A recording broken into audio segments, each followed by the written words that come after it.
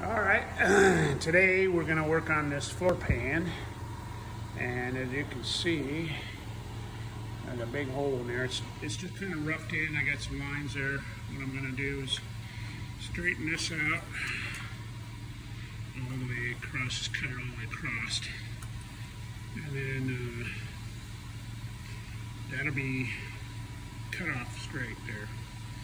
Okay, and then from here, you'll see I'm going to cut into it right to there, and all this will be bent down. This is going to be cleaned up here. Actually going to be bent on this line. This will come cut out here, this will get cleaned up. This here is all going to be bent down. I have to have 6 inches in the front where to hang, and I need 4.5, 5 inches in the back. We'll figure that out. So I can set my seat in here and be able to work it and have enough room for my head. Alright. Now I get it all set up, get to the next step, cue up again. Thank you. Okay, so I straightened out that edge and cut it. Cut that one. And cut that one. Oh, this is going to get bent down. This is going to get bent down to the line here, and I have this tool to help me. So I'm going to get on that, and I'll show you the rest of that. Well, it's starting to form up. You can see I took this off to strip it. This is what was hanging over. I was going to bend it down and weld to it, but that don't make sense. That's just gaudy, and I'll make it look right. I took that out of that right there. Clean up all these edges with the grinder. Straighten this stuff out. Got a little sag right there. I'm gonna have to push that back up, and then start welding in get my measurements for my pan and welding up my pan, and then drop it in and then weld it together. And I may even spot weld it. I think I have a spot welder that'll work on this. So, get this all cleaned up, it'll look really nice.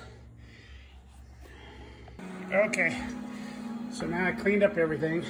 I grinded that all off, all the spot welds, and got a nice opening now on that floor to work with. So now I'll start making the pan, which is going to take measurement from here to here, from there to there, get my base squared out, and then measure up how much I need for metal, add a little extra for stretching and shrinking, and we'll see how it goes. All right. Okay, so let's see how that's fitting now. Yeah, going in there. It's all going to be hammered down as it's welded.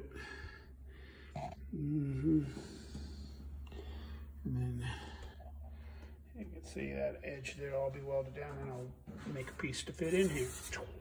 And let's see, from under here, looks pretty good. Doing it. And this will all be bent forward and welded to that. All that'll be welded up. And then we got our pans, and we're at the right height. It looks pretty good.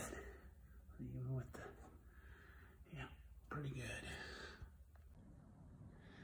Okay, so the reason why I had to lower that, I might explain that to you folks out there, because the reason why I had to lower this pan is to get this seat here, which is a Charger seat out of the 2018 Charger. It was to get it to fit in there with height-wise, because there is a headrest that goes on here too. And because I sectioned, you can see the door over there where it's been welded back. That's where 3.5 inches came out of that, all the way around the car. If you look underneath in the dash and everything, it's all been done. So And the seat now will fit in there, and I'm going to do a video of that here, and I'll show you how well it fits. This here I have to make a template. I'll have a friend come over and help me with that, make that template, and then it'll fit in here perfectly. And then we'll go to the other side. Of course I have to weld all this in, and on the top side I'll do that, and then after I get those put in, get the headers all mocked up, then I can pull the trans, the engine, the differential, the tires, stuff I don't need on it, and flip it over and start working on all this under here. Clean it up, make it look really nice. And paint it. It's all going to be painted. So, awesome. Thank you. Keep watching. It's going to get more and more exciting. When I get to this bodywork, you'll see some stuff where it'll change from this car to show quality real quick when that happens. So, still a lot of metal work to do. Got a lot of welding to do. And then we can start on that. So, thanks for watching.